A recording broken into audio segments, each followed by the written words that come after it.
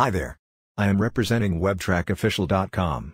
We provide all sorts of digital marketing solutions like web designing, social media integration, search engine optimization, graphic designing and logo designing. So if you want any services from us, contact us at support@WebTrackOfficial.com.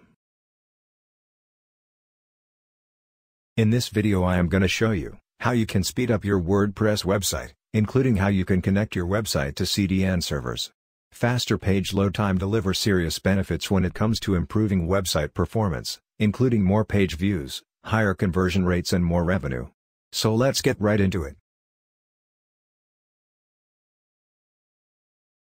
While creating your website you must have installed, activated and deactivated a lot of plugins, which creates database tables. So optimizing your database simply means delete unwanted data tables. That way things get more organized and less cluttered.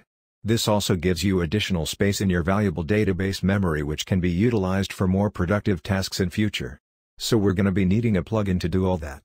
So hover on Plugins and click Add New.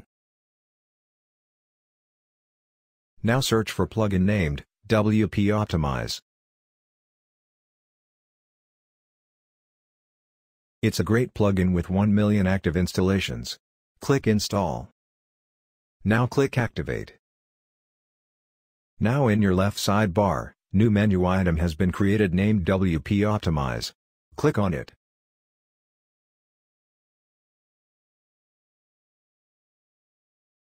Here you can see, necessary items are already checked. But before optimizing, make sure to back up your website in case anything goes wrong. If you don't know how to back up your WordPress website, watch this video here. Post revisions is a WordPress feature that allows you to undo changes and go back to an earlier version of your posts and pages. For each draft you are working on, WordPress automatically saves a temporary revision. WordPress also saves post revisions each time a user clicks on the Save, Update, or Publish button. So it takes a lot of space on your database. So make sure it's checked. Now click on Run All Selected Optimization button. Here you can see the process has started. Optimizing database tables gonna take some time. So be patient.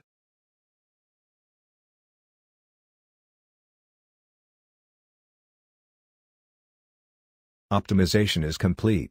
Speed test your website on GTmetrix after every optimization step you take.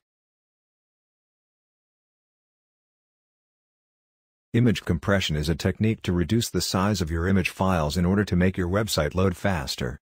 While website is loading you must have noticed that images are loading very slowly like this. It means that the image quality is way too high and taking up more space on server which is preventing the site from loading faster. So you need to compress your images. First, let's look at the settings. These are all the images which needs compression. You need to choose your compression option. Maximum compression means that your image files will be fully compressed, also the quality of the image will decrease. But retention of detail means that the image files will be compressed but keep the quality of the image. The image quality will be better. So I recommend to choose the second option. Also, if you want to compress every newly added image automatically, enable this option. Now click on Select All. Scroll down and click on Compress Selected Images button. Now the server will calculate the images that needs compression and start the process. This will take some time, so be patient. Caching is the temporary storage of web documents such as HTML pages and images. Basically, your web browser stores copies of web pages you visited recently to reduce its bandwidth usage, server load, and lag. So enable Page Cache option. Under Cache Settings, you can define the time when you want to generate a cache file. Enable this option if you want to enable separate cache files for mobile devices. Also, if you want to generate a separate cache file for logged-in users, you can do that here. But I will not recommend that. Once you have done your changes, just click Save Changes.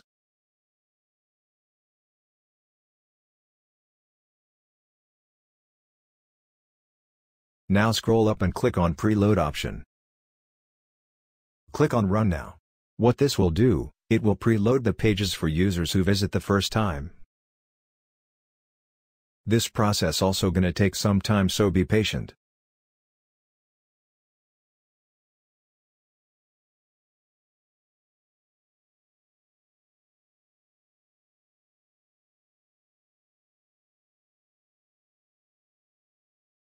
Final step is to add your site to CDN. A Content Delivery Network, CDN, is a group of geographically distributed servers that speed up the delivery of web content by bringing it closer to where users are. So to add your website to CDN servers, go to the Cloudflare website and sign up with your email. Click on Create Account. Now to add your site, click Add Site button. Now type the URL of your website. Remove the protocol if it says invalid domain, and click Add Site. Now you need to select a plan. I am gonna select a free plan, so scroll down and select the free plan. Click Continue. Now just scroll down and click Continue.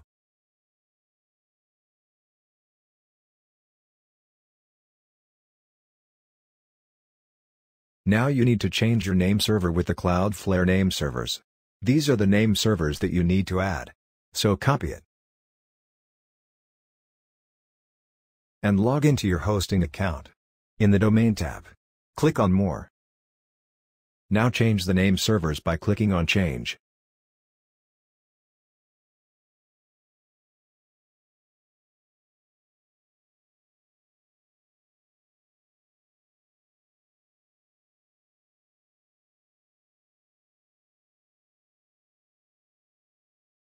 Once done, click on Save. Now go back to the Cloudflare website. Scroll down and click Check Name Servers. Now click on Get Started. Click Save. Now enable this option. Always use HTTPS. Click Save. Now click Save again. And click Save again. Now click Finish. Now scroll down and click Check Name Servers.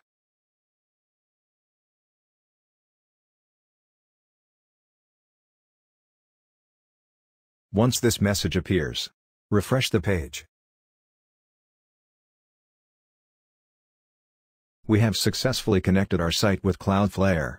If you don't see this message immediately, try refreshing the page after 5 minutes. Now go back to your dashboard. Now we need to install Cloudflare plugin. So hover on Plugins and click Add New. Search for Cloudflare.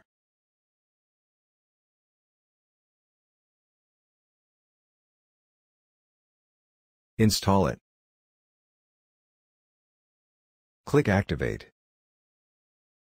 Cool. We're almost done. Now click on Settings. Now here you need to sign in. So to sign in, click this link. Now you need to enter the same email with which you signed in. But first you need to verify your email. So open your Gmail. Now click the link to verify your account. Here you can see, email is now verified. Click on Continue to Dashboard. Here you can see, domain is now active. Now you need to enter the API key token. So to generate the API key, click the Get API Key link. Now click on API Tokens tab. Scroll down. Now in front of Global API Key, click the View button. Now enter your password. Complete the CAPTCHA.